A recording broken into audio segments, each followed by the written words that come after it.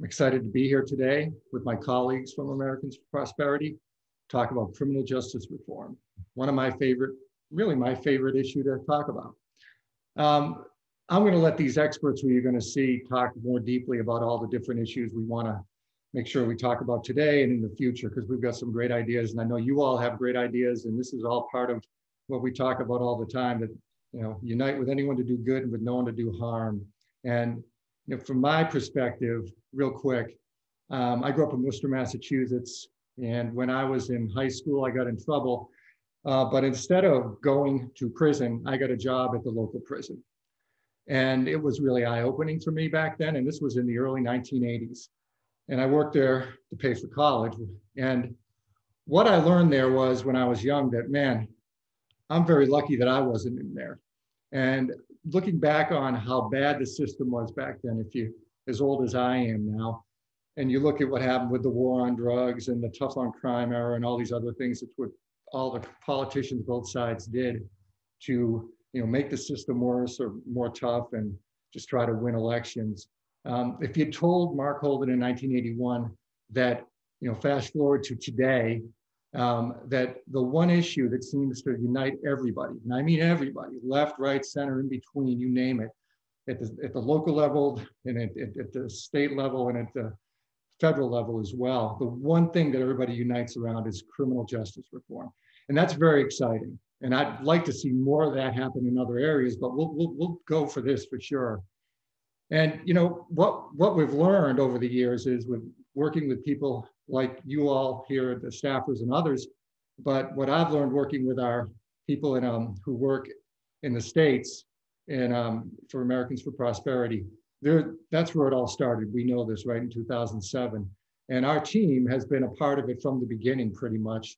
And we're very excited to keep doing it because we think that we can bring a lot to it. And we've worked, again, with it goes back to the Frederick Douglass quote, that we work with anyone to do good and no one to do harm. And we've worked with people on the left, people on the right, people in between, you name it. Our first, you know, when we started looking at these issues a long time ago, we started basically with what's in the code, because you need to know what the laws are. And that just kind of, you know, we saw that and we saw problems there, and we just kept going and going and going.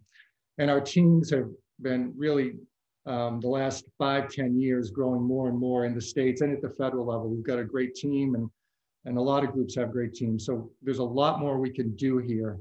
And so today, you know, we just want to talk about what reforms we think can happen this year and in the next few years, quite frankly, state level, but definitely at the federal level. And we know there's a lot of people out here with some great ideas. I think our team's got some great ideas. And you know, at the end of the day, what we're talking about is making the system better. And we know, just, you know, working, for example, with the First Step Act, that was something that I worked on when it started in 2014 with Mike Lee and others. And that takes a long time to get these issues done, but we know more and more that when we get these issues done, it makes things better for everybody. It's about connecting people and making communities safer. And so I'm very excited to be here today. And I'm going to now introduce our panel, who are experts in these areas much more than I am. First, we have Jeremiah Mosteller, the Senior Policy Analyst for CJR and AFP at AFP. Greg Glod, Policy Fellow at AFP. Melinda Garcia and Michael Dingle, who are Government Affairs at AFP. And they're going to take it from here. And I thank you all for being a part of this. And hopefully we can all work together to make our system better. And one of the things I'll end here is that one of my favorite quotes, and this is all about second chances in a lot of ways, is that man should never place a period where God has intended a comma. And that's what we've seen with the First Step Act and other acts, when we start to look at data and science, and that's what we need to keep doing. So anyway, thank you all. Take care and enjoy the event today. Thank you so much, Mark, and thank you everybody who has joined. As he mentioned, I'm Mary Linda Garcia with the Government Affairs team at Americans for Prosperity, and I'm going to chat for a minute with Jeremiah Mosteller. He is our Senior Policy Analyst. Before that, however, just a quick reminder, if you have any questions during this entire briefing, please at any point pop them into the chat function, and then we'll get to them at the question and answer portion at the end. So Jeremiah, let's hop to it. In criminal justice reform and other issues, for a number of reasons, there tends to be a media focus on the big ticket, more comprehensive packages. So for example, with First Step, that was a priority with the administration. There was even celebrity involvement with, of all unlikely people, Kim Kardashian. Then last summer, we had a catalyst societal event with the untimely death of George Floyd, and there was a lot of attention on that subsequent legislation. However, even in the absence of those things, there's a lot of good and meaningful legislation that's in circulation in Congress right now that doesn't get a lot of attention at any point. And some of that is rather small in scale per se or standalone, but these reforms are extremely effective and timely. So could you talk to us about 4 of those pieces of legislation that AFP is supporting, advocating for in various ways and that we want to highlight today? Could you tell us what those are and why they're important? Thanks, Melinda, and thanks for having me come to talk with you guys today. Agreed, there are so many things we could talk about, but really I think there's 4 bills that are truly transformative, but also have a high likelihood of passing in the 117th Congress. So I'll just kind of briefly hit those and what they are. So first, because it's made it the most progress so far, is the Effective Assistance of Counsel in the Digital Era Act. In a nutshell, the Sixth Amendment provides every American with a guarantee to the assistance of counsel when they're involved in the criminal justice system. And one key component of that is what most people on this call today have probably heard, attorney-client privilege. So the protection of those conversations between an attorney and their client. So under federal law currently, any communications between an individual who's incarcerated and their attorney are protected if those communications are in person, or through the mail, or over the phone. This bill will just simply update federal law to reflect the fact that email is a vital means of communication and that it should receive the same protections as those other forms of communications. I think the second bill that is already receiving a lot of attention and we're really excited about is the Prohibiting Punishment of Acquitted Conduct Act. Federal law currently allows judges to sentence an individual for conduct that a jury has actually found them innocent of. Yes, found them innocent of conduct, and the judge can still punish them for that conduct. That normally shocks people. Most people don't know that this exists, but it's called acquitted conduct sentencing. So this bill will essentially restore the role of the jury in our federal system and in this practice to ensure that we continue to hold to the principle that someone is innocent until they are proven guilty. Another bill, a little different than the first 2, but is the Driving for Opportunity Act. Many states currently suspend someone's driver's license simply because they are unable to pay a debt. These suspensions are not because of a public safety risk or because they were a reckless driver. To kind of put this in perspective, many of us in DC, at least before COVID, if we wanted to get somewhere, we could jump on Metro and we could get there pretty easily, whether through Metro or on buses. But most people across the country, they rely solely on a personal vehicle. This is the only way to get to the job, only way to take care of their family.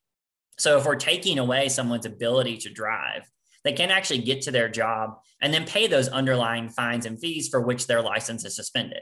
So this is a very counterproductive policy that is actually working against the goal of trying to encourage people to pay off those debts. We've seen so far that cities and states that mitigate or in this practice actually see their collections go up, which seems to make sense based on the fact that this is counterproductive. The Driving for Opportunity Act would simply do really one thing. It would equip states who want to end this practice to do so and overcome the short-term budgetary impact through a grant program in the Department of Justice.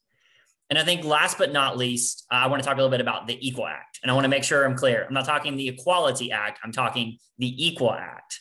This bill would actually get rid of a disparity that currently exists in federal law between crack and powder cocaine. This is important because When this law was initially adopted, the disparity was 100-1 and has subsequently been reduced to 18-1. But legislators at that time really wanted to do something to respond to violence they were seeing in a lot of communities. But since that time, there has been a lot of science and research coming out showing that these two forms of the same drug are nearly chemically identical, have the same impact on an individual whenever they're using this substance, and that we're not actually improving public safety or reducing drug use with this type of disparity.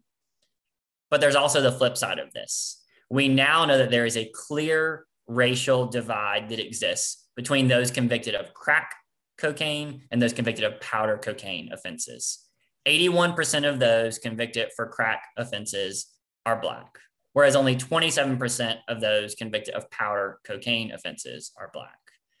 The Equal Act will build upon things that have already been previously done by Congress in the Fair Sentencing Act and the First Step Act to finally get rid of this disparity that has no justification in public safety.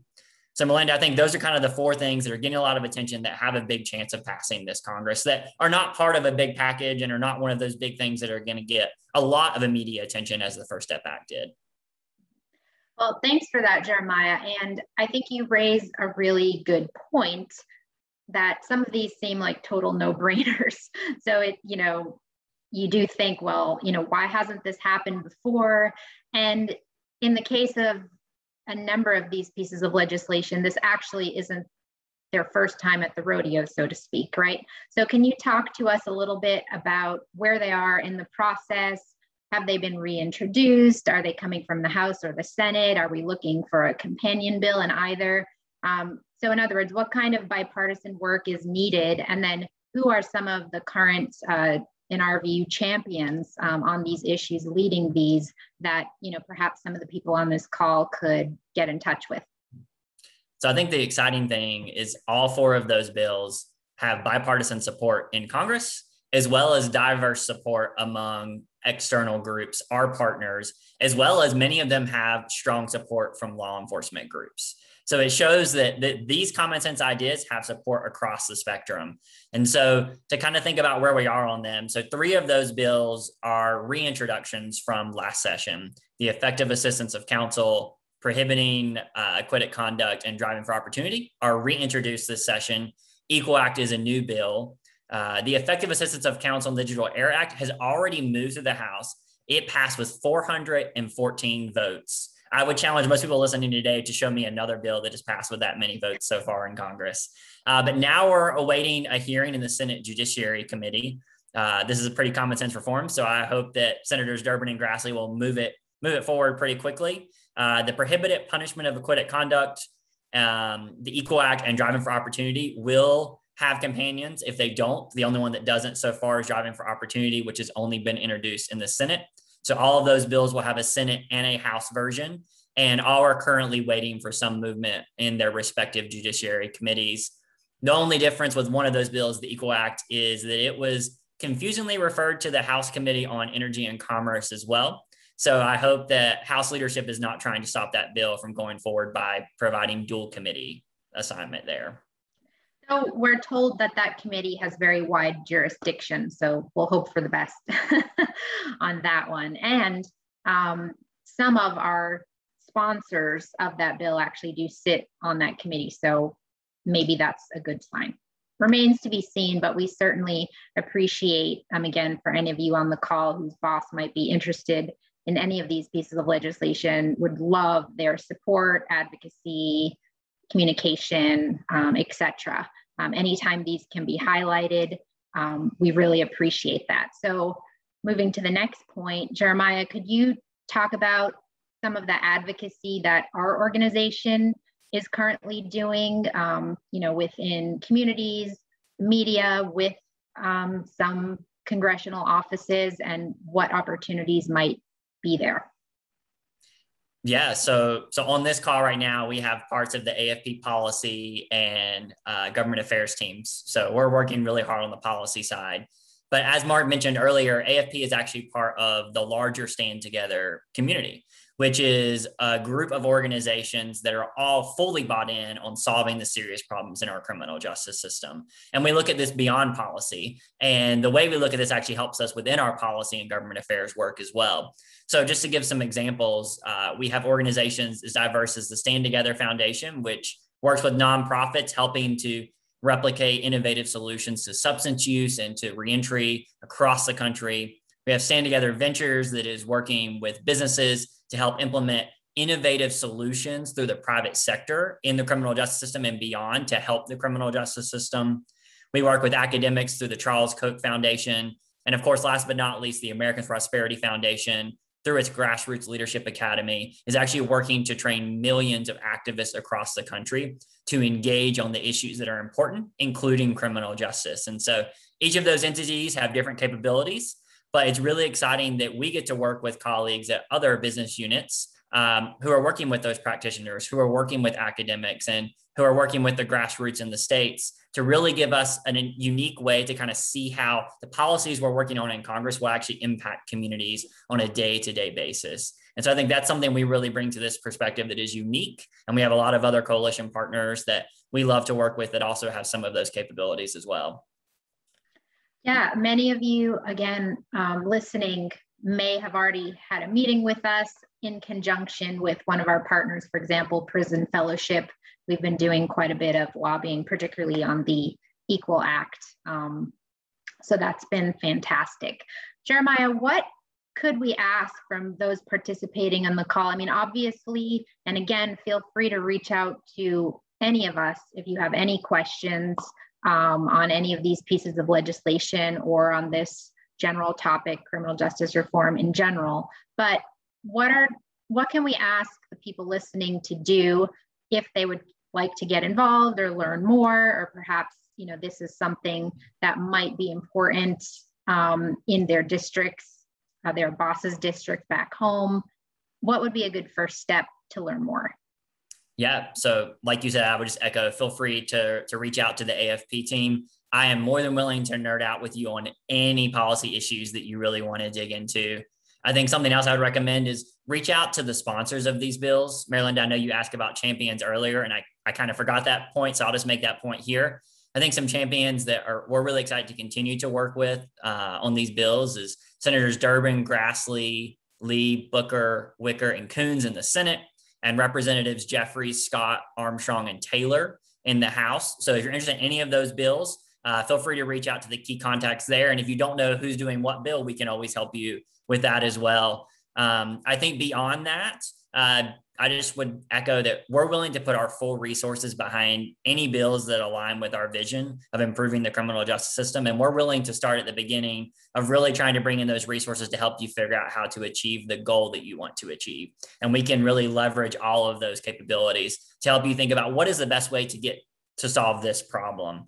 So, and of course, we also have a full comms team. We have 35 state chapters and all of the partners that Maryland referenced. So we really want to work alongside you to help find these innovative solutions. And all you have to do is reach out. We're more than willing to help. Definitely echo that. And again, appreciate you being on. For those of you that have might just joined, Mary Linda Garcia, Government Affairs, Jeremiah Mosteller, our policy team, and we just discussed 4 of the bills that we're currently advocating on, and now we're going to kick it over to our colleagues, Mike Dingle from our Government Affairs team and our policy fellow, Greg Glaude, to continue the conversation on some other issues important to us. And again, just a reminder, if you have any questions at any point during this discussion, please pop them in the chat and we will be happy to get to them during our Q&A portion at the end. Thanks. Thanks, Mary Linda. Let's just jump right into it, Greg. QI, qualified immunity. What is the problem with it, and how would reforming it guarantee both justified protection and warranted accountability for law enforcement personnel? No, thanks, Mike, for that question. So for those that don't know, qualified immunity, you kind of have to go back a little bit. So in 1871, Congress passed the Ku Klux Klan Act, and this was a series of reforms and policies to protect the rights of new former slaves that now were American citizens, that were to protect the constitutional rights of these individuals. A part of that was 42 USC 1983. And I'll just refer to it as 1983 from here on out.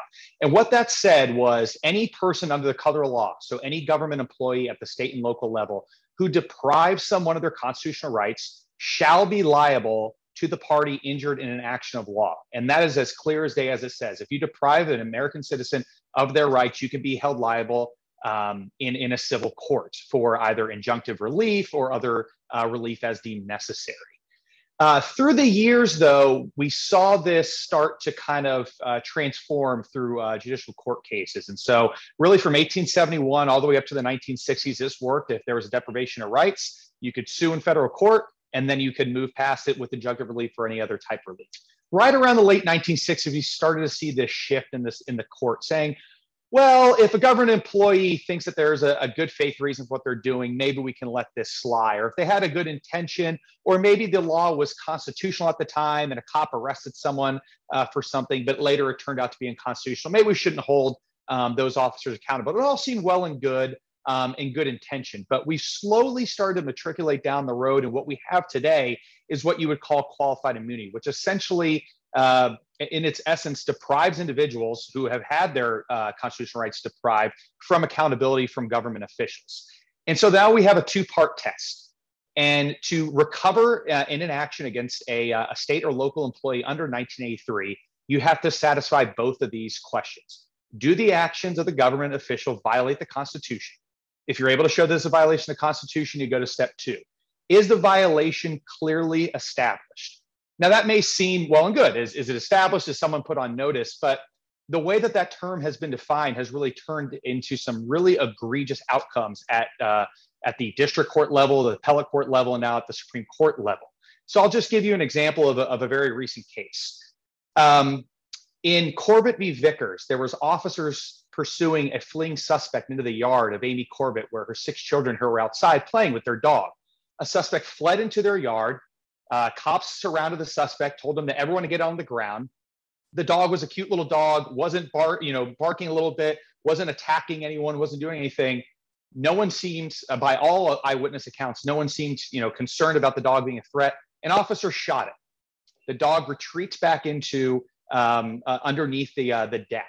The dog comes back out a little bit later, terrified, scared, what's going on. The officer tries to shoot at the dog again and inadvertently hits the 10-year-old kid.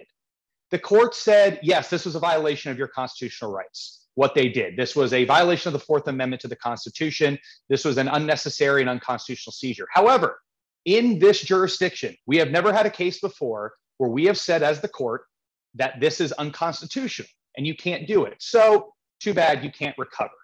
Another case, Jessup v. City of Fresno. 2 officers stole $225,000 worth of cash and rare coins during a raid on certain illegal gambling machines. This is not they seized stuff illegally. They kept it for themselves. The evidence showed that they kept it for themselves. The Ninth Circuit said, hey, listen, this is obviously unconstitutional. Cops can't keep money from a search and seizure for their own personal gain. However, we've never had a case where cops have stolen stuff and received the personal gain. And also, we're not actually going to rule on that first part. And so if this happens again, there's no precedent again for this. And that is what qualified immunity is. When there is an unconstitutional act, we say, unless that there is an identical case in your jurisdiction, you are not going to be able to recover. And so obviously this has huge ramifications, particularly in policing, where we do see unconstitutional violations occur, and then there's no accountability for those. And without accountability, you're not going to see correction. And so there has been certain changes to this law to say essentially, hey, you cannot do this where you say, I didn't know I was under, I didn't know this was clearly established, when it's an actual constitutional violation. And so this is really the problem here. We saw another case in Texas recently where someone called police because their son was having a critical meltdown, was having a mental health issue, doused himself in gasoline. The officers knew he had gasoline on him and they were about to tase him. One cop says, if you tase him, he will catch on fire. The cop tased him and he caught on fire. The house caught on fire.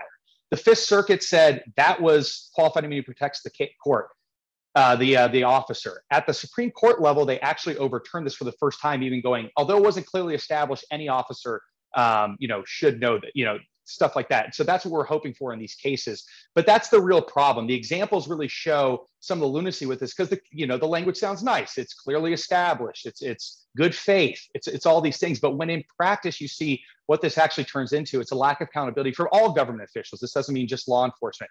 This is freedom of speech at First Amendment issues at college campuses. If you're depriving someone from speaking on there, a lot of the cases come out of there. AFP has done a lot of work in the First Amendment area on qualified immunity. It protects all government officials from accountability. And until that changes, you're going to see these egregious examples continue over and over again.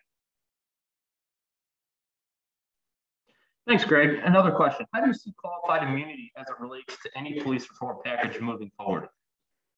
That's a great question. So we saw the House package, the Justice and Policing Act, just passed through very recently. It had a bill that was introduced last session, and then this session, it was Justin Amash and Ayanna Pressley, and then it was Ayanna Pressley this session, that essentially just says clear as day, qualified immunity no longer can be a defense in these claims. It was very broad and basic. Now, there's been some controversy about what that language should look like. Should there be other, potential, qualifiers in there, or protections for individual officers? There was a bill presented by Senator Mike Braun last session as well that had a little bit more protections for law enforcement in there if they were potentially going to be on the hook financially at the end because of their actions.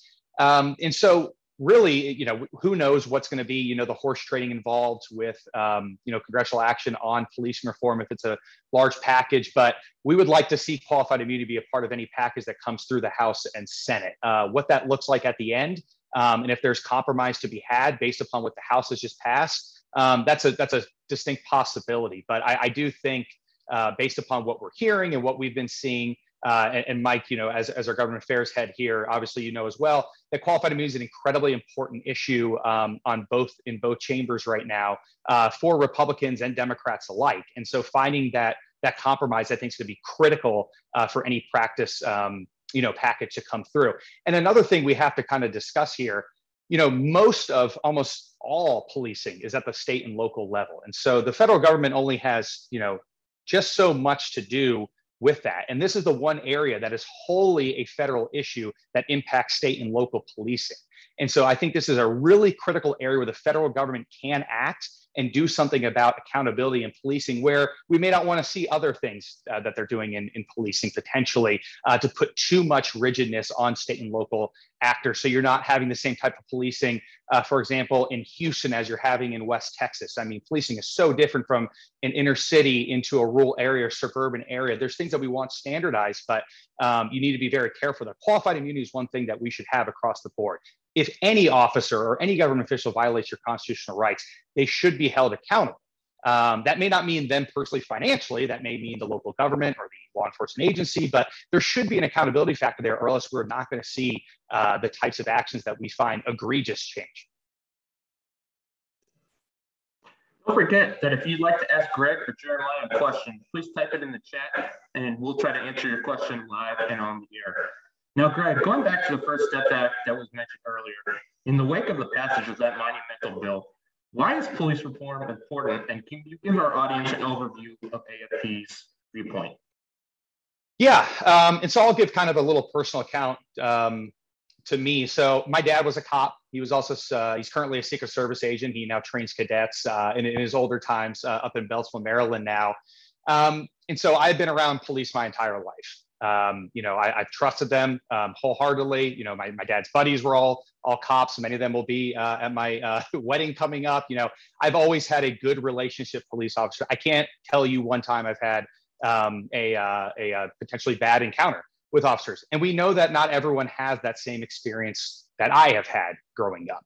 And so that really matters. And so I think police really do play such a critical role in our society every day. They're tasked with keeping our community safe, which routinely places them in harm's way. And we have great respect for the work that law enforcement does. Effectively maintaining public safety and order begins with policing practices that build community trust and collaboration.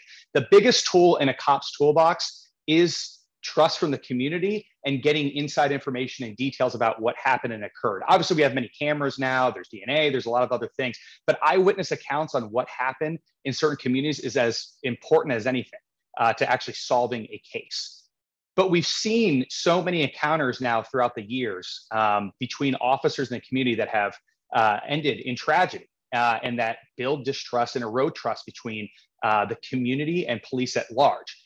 Some of these are single shot things where you have bad actors that come through and do something that really erodes that trust. But a lot of these are also external factors and things that happen to line officers that puts them in potentially bad places. We'll get into financial incentives. Jeremiah talked earlier about fines and fees and driver's license suspensions. Cops are asked to do a lot of non-core police functions, civil asset forfeiture, collecting fines and fees, traffic citations, pulling people over and arresting them for unpaid warrants from back in the day, going into mental health crises without necessary training and proper training or alongside of social workers. So we're asking police to do so much. And the things that we're asking them to do are not these core functions of public safety and community collaboration. And so it's not working for either. It's not working for the community and it's not working for police. And we really need to transform culture and remove barriers to good policing and let police do the tasks that they're able to do.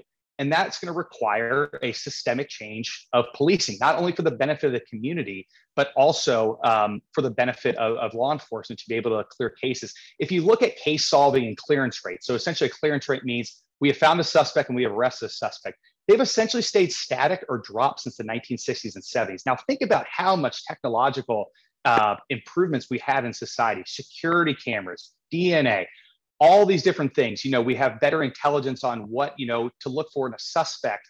You know, if you've seen Mindhunter, those types of things, and it continues to stay static. And that tells you that we're probably focusing on the wrong things or not getting the right information for the community to help solve cases. And until we build that community trust and that collaboration again, we're going to continue to see bad outcomes. We're going to see cases go unsolved, and we're going to see a perpetuation of things that have happened, like the George Floyd incidents or other incidents that happen, or just this innocuous, you know, pullover at the side of the road that ends in a bad encounter, or just a harassment, or the story from a father to their son or a mother to their daughter. These types of stories that go down in generations that, hey, maybe you don't always trust the police, or hey, if a cop comes knocking at your door, maybe we're not going to tell them all the information because we've had this story in our past, and that really impacts generations. So until we start transforming police culture, we're never going to get past that point. And then, you know, one of the things that we can see, this opportunity where everyone is focused on this issue to look at this, come to a bipartisan head like we did with the First Step Act, and really transform police at the federal, state, and local level. We really should strike on this opportunity in this current time. Thanks, Greg. Criminal justice reform is an issue that many can put partisan Washington politics aside for and coalesce around. We saw that with the First Step Act. When success looked bleak, AFP and others on and off the Hill came together to make the impossible possible.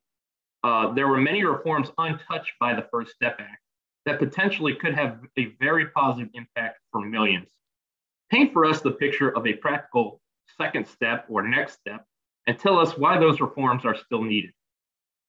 No, certainly. It's a great question, Mike. And so I'll kind of go on two things. I think policing is its own section. We can kind of get in a few of the things that America's Prosperity would like to see in a policing reform package. We also sent a letter with a very bipartisan coalition. I'll name a couple of the groups there. ALEC Action, Americans for Tax Reform, Freedom Works, Just in Action Network, Law Enforcement Action Partnership, the Policing Project University, NACDL, the Criminal Defense Lawyers Association, all looking at these types of things within policing packages that they would like to see. One, looking at accountability. And so at the federal and state level, looking at requiring employment records to be considered if a law enforcement officer is moving from one jurisdiction to another. A lot of the times what we see is that an officer will have a misconduct happen, they will resign or quit or be suspended and just go to another law enforcement agency and just kind of keep bopping around without the prospective law enforcement agency knowing about their past, so requiring those records to be considered. And then also creating standardized practice at the federal level for decertification. There really isn't standardized practice on what should a cop be decertified for or not. And there are so many different law enforcement agencies at the federal level, Park Police, FBI, DOD, a lot of them carrying guns and weapons and have the opportunity to potentially use lethal force. We need to have actions that potentially do decertify these and have them at a standardized level. Looking at transparency on use of force actions. There is a FBI use of force registry. It's voluntary right now. We should make that required for state, local, and federal officials to report so we have a full picture of what use of force looks like across the country. Looking at decertification and misconduct records. If there's founded allegations, there should be a local and hubbed registry at the federal level for state, local, and federal law enforcement officials if there's found in misconduct allegations. There are ones that are third party and they're voluntary and they get some great data, but we should really start making this holistic and across the board. Looking at policies on training and limiting the use of force. So I know we've looked at banning chokeholds has been a part of packages. So AFP would like to see a ban on chokeholds unless deadly force is also authorized. After speaking with a lot of law enforcement officials, having that provision that if deadly force is utilized, it actually could potentially prevent a deadly encounter by allowing that in those situations. Limiting the use of no-knock warrants in specific situations where an individual potentially could be a risk rather than, hey, this person committed a crime, everyone's a risk, we should be able to use a no-knock warrant. We saw the tragic encounter in Breonna Taylor and the mishaps that happened there to prevent those types of things at the federal, state, and local level. Having clear policy and guidelines and those are open to the public. Just knowing what do you do in a de-escalation situation? What type of force do you use in these types of processes? And having that clear and transparent to the public is going to be absolutely critical. And then you look at things like qualified immunity, like we talked about. And then civil asset forfeiture. We talked about core government functions. Civil asset forfeiture, the process by which a law enforcement official and the prosecuting office can seize and forfeit your property without ever charging you or arresting you with a crime.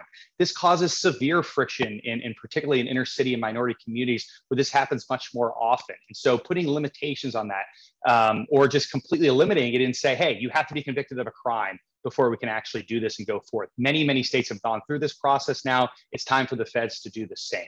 And then looking at kind of the more holistic second step that would come from the First Step Act.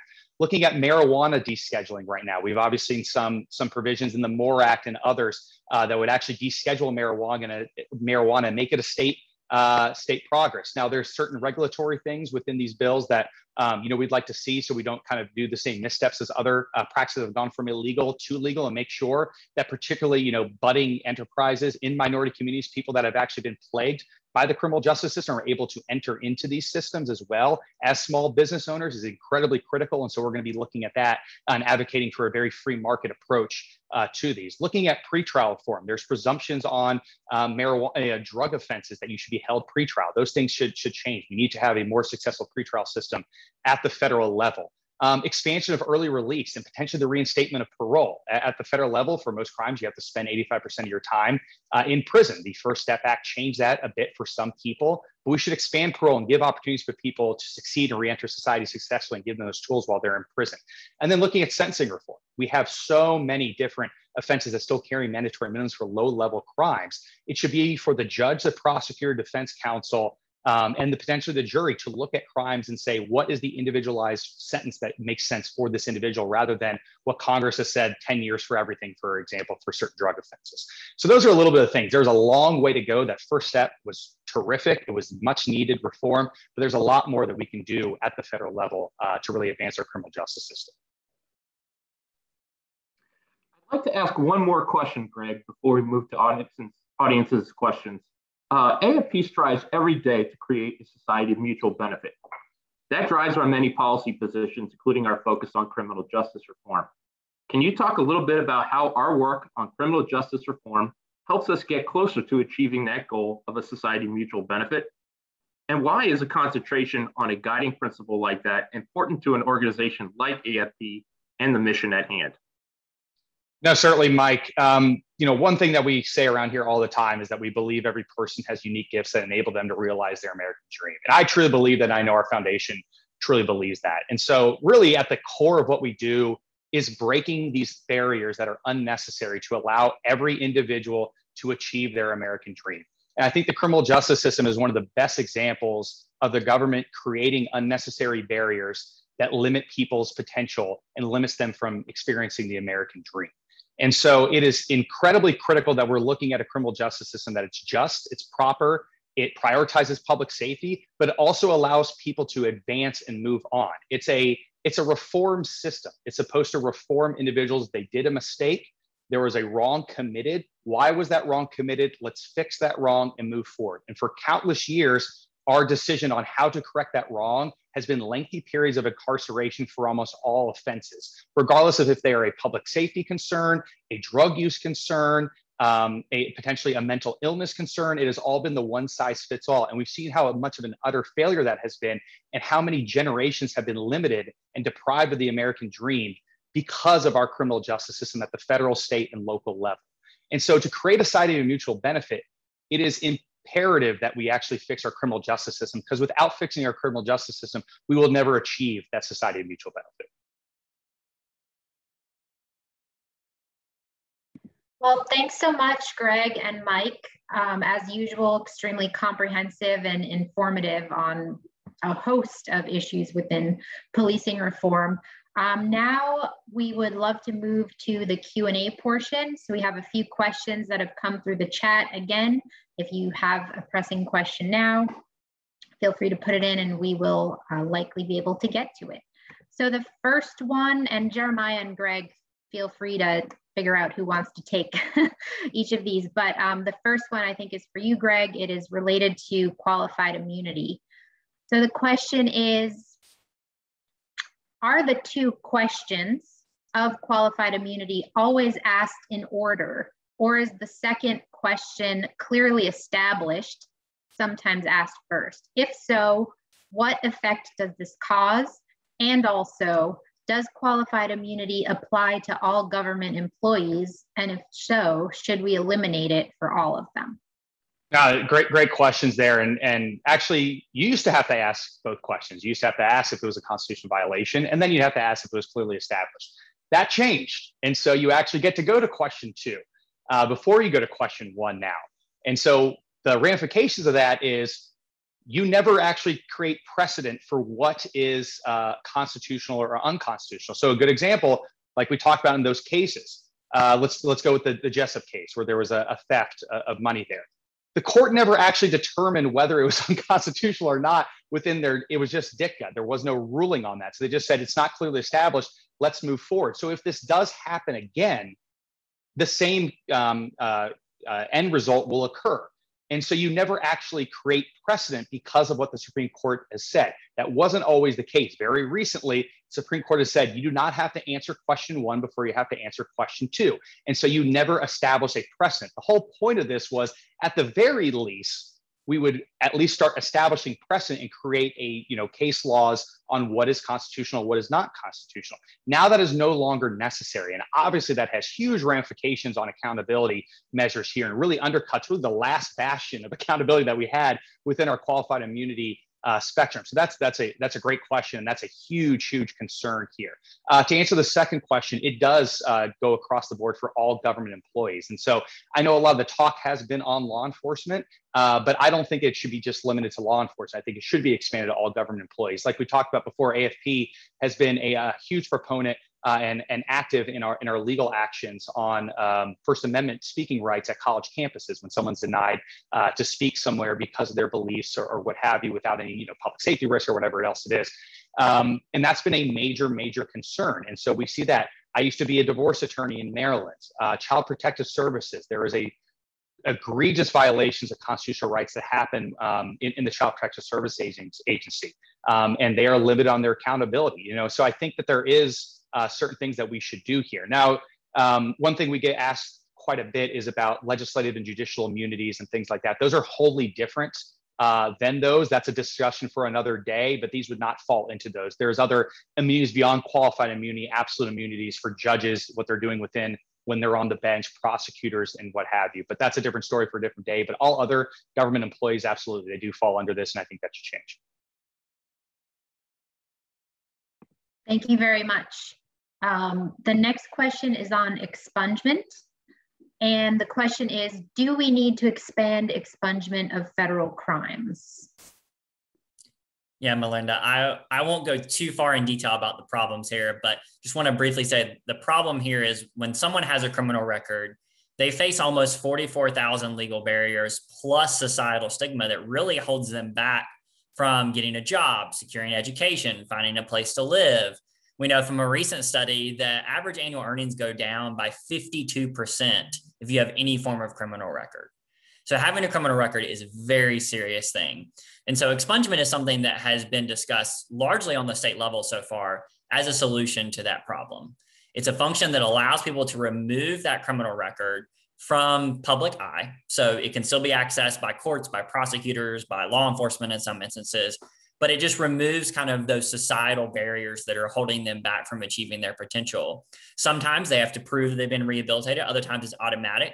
I know at AFP, we would love to see automatic for arrest and other types of non-conviction records. If you've not been convicted guilty, you should not have to deal with the barriers of having a criminal record.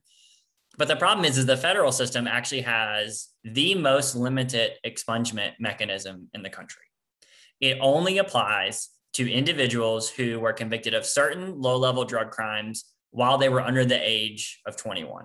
That's the only people that can qualify in the federal system. And this is a petition-based system. They have to go in front of the courts and be approved.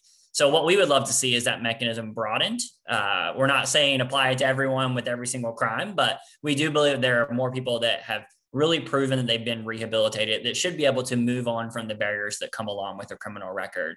And actually, just last week, Representative Jeffries and some other members of the House introduced the Begin Again Act. And this is a small step in the right direction. All that bill does is essentially remove the 21-year cap.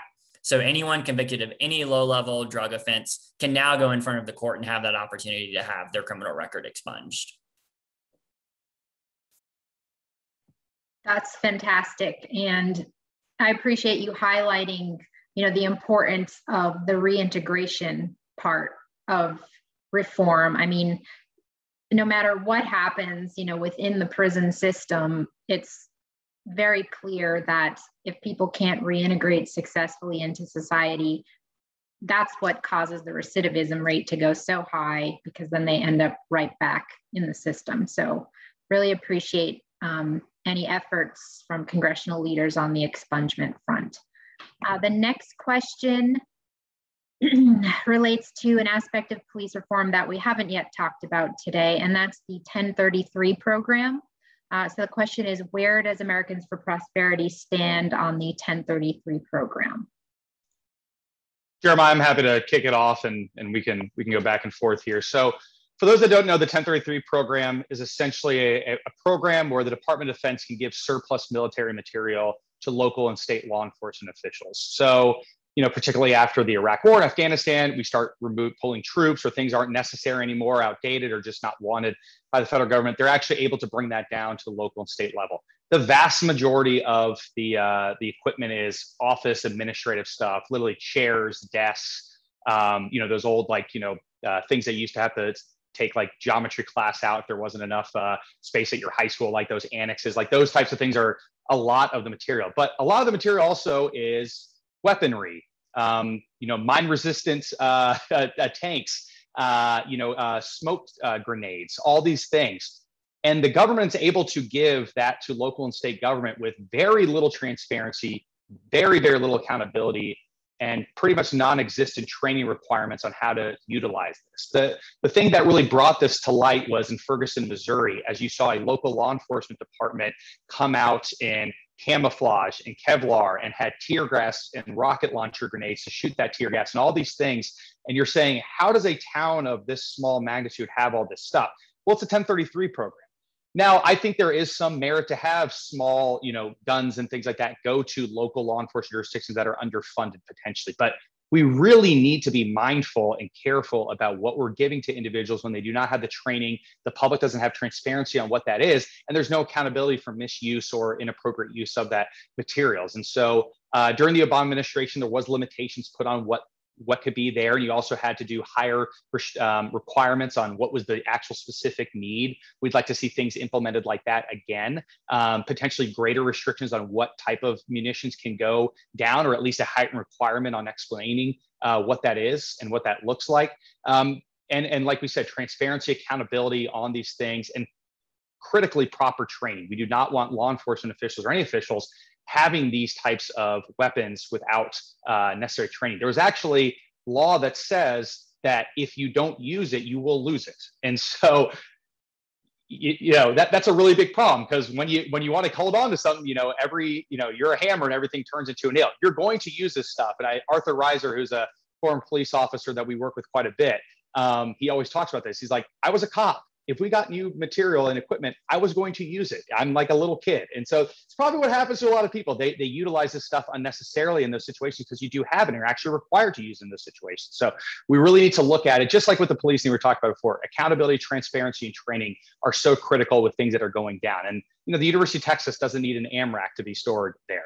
They just don't. And so we need to be really, really concerned about those types of things.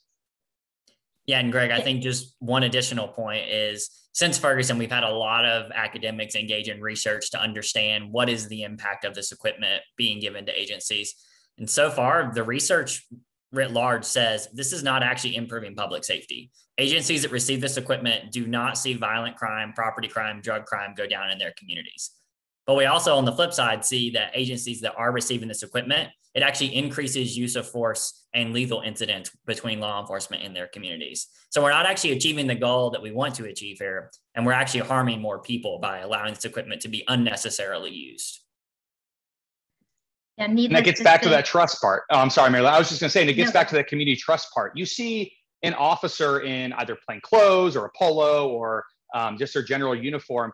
That's one thing. When I live in DC, I know looking at the National Guard and federal agents constantly at every checkpoint with huge guns, huge strapped up to the T, it changes the dynamic of that. And when you're in the inner city, potentially had bad experience with officers before, those are the types of things that visual impact is so critical and it really breaks down that community trust.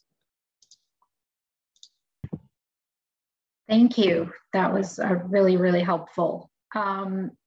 Next question from the audience has to do with precedent, and maybe you can talk a little bit too about, in general, the interaction between state and federal law on a few of these things. But this question specifically to chokeholds and no-knock warrants. And the question is, are there any precedents of limiting chokeholds and limiting no-knock warrants in states around the country? Yeah, I can discuss a few here. And so in the recent time, starting in the summer 2020, leading up into this legislative session, a lot of states have actually done some policing reforms along that line. So with no-knock warrants, we saw a bill, SB 5030 in Virginia, limited no-knock warrants. The final language became a little grainy during kind of the horse trading aspects, but it would limit the use of no-knock warrants in certain situations, also what time of day you're able to execute them and why you're able to execute them. They also prohibited the use of chokeholds unless it was necessary to protect law enforcement officer or another person from death or serious injury. HF1 in Minnesota was a very omnibus bill package that did very similar measures to there on chokeholds, but did not touch no-knock warrants. We saw a bill, I'm not sure if it's going to get across the finish line in Kentucky. I believe it's HB4, if I'm not mistaken, Jeremiah, that would have done a lot of limitations on no-knock warrants. They may not act during this, but there's going to go into a potential next session or during this year and potentially act on that.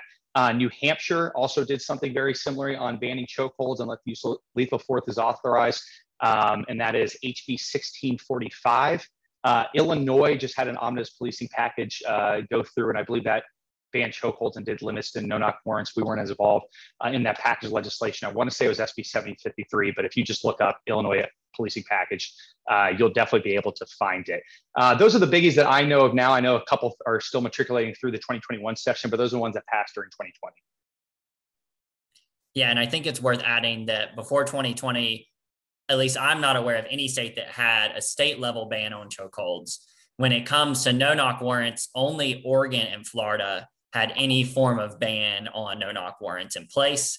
And some of the movement we have seen on no-knock warrants and these things have been city-based too. So places like Louisville, Memphis, Houston, Indianapolis have also adopted kind of city-wide policies. So even though there may not be a lot of movement on a lot of states, there's also municipalities that are doing things as well. On that note, Jeremiah or Greg, because I know you're very heavily involved in AFP's work in state policy as well. Can you just talk for a minute about a few resources we might be able to offer on the state level when it comes to information? For example, if someone's office is considering involvement in a federal piece of legislation, they usually want to know what's happening on the state level as well. Is there a good resource for them on that level? Well, I think, I think we're a very good resource on this. We have chapters in 35 states, and we're tracking all of these. I'm actually putting together kind of a 2020, 2021 rundown of everything that passed and failed that we were advocating on. Hopefully that we can make that for public use. So be on the lookout for that. But I'd be happy if you, coming from any other state, or interested in an issue or topic, please reach out to myself or Jeremiah. I'm sure one of us has reviewed a bill somewhere on that. So we definitely have that model language, or at least language that gets to that point. And we can kind of talk through potentially some of the shortfalls or improvements that could come from that. Particularly in qualified immunity, we just saw a couple states, New Mexico just recently passed HB4, and now it's on the governor's desk. In New Hampshire, a bill just passed. There's going to be heard by the full House and then go to the Senate very recently. So that's kind of moving through. And Virginia actually had a pretty good bill that did not make it during their regular session on that. NCSL also tracks a lot of the policing reforms that are going across the country. They're always a terrific resource. I know Vera's had some documents and resources as well. Those are the biggies that I have been kind of looking at, but please, I'm open to anything. So please feel free to reach out to me. Fabulous. So we have a few more minutes before we hit the hour. So one other question I see, and this is related to a piece of legislation we haven't yet discussed. Question is, where does the Safe Banking Act stand in Americans for Prosperity's priorities for criminal justice reform? Yeah, I'll jump in here first, and Greg, feel free to jump in after I'm done. I think one thing that we've really been doing a lot of thinking around and researching and trying to find ways to engage is on the issue of substance use and substance use disorders. The reality is our country is not doing a good job. As Greg mentioned, we have a one-size-fits-all solution to these problems, and we're throwing people in jail and in prison for use of substances. That's not working. We're not seeing drug use go down. We're not seeing overdoses go down. So we need to rethink how we're dealing with these problems. And some states have started to do that when it comes to marijuana. They've tried to open up markets, regulate them, provide a safe way for people to use these substances rather than forcing themselves into the black market. But the problem is that on the federal level, it's still technically illegal. It's still a scheduled substance on the federal level. And so what that actually is doing, even in those states that have legalized, it is perpetuating the black market, because legitimate businesses, legitimate banks are not willing to engage in this industry because the federal government has only given implicit agreement to the states that have done this. And so the Safe Banking Act would actually help free up the financial structure, ensure that people do not have to have armed guards and armored trucks to take their tax money in cash to the state capitol to pay the state revenue board. So really allowing all types of financial institutions, allowing states to really continue to innovate in this area and find solutions so we can move people to actual health and long-term potential is what we really need to do. And this is kind of a first step in getting there. No, that was great, Jeremiah. You just don't think about those things like the plumber coming over to fix pipes at a marijuana place, or the lighting guy or anything else. Like, all these people are potentially liable for assisting in a criminal enterprise based upon the letter of the law. So it's very critical to have these safe harbors for sure. Well, thank you both so much, Greg and Jeremiah. Mike, always great working with you. Thank you, everybody who signed on and to this briefing. We really appreciate your time and consideration. We hope this was helpful. And again, if you have any questions about anything we discussed here or anything else regarding criminal justice reform, please do feel free to reach out to any of us at any point. We would love to be helpful. And again, just really appreciate your time and hope you all have a fantastic weekend. Thanks so much.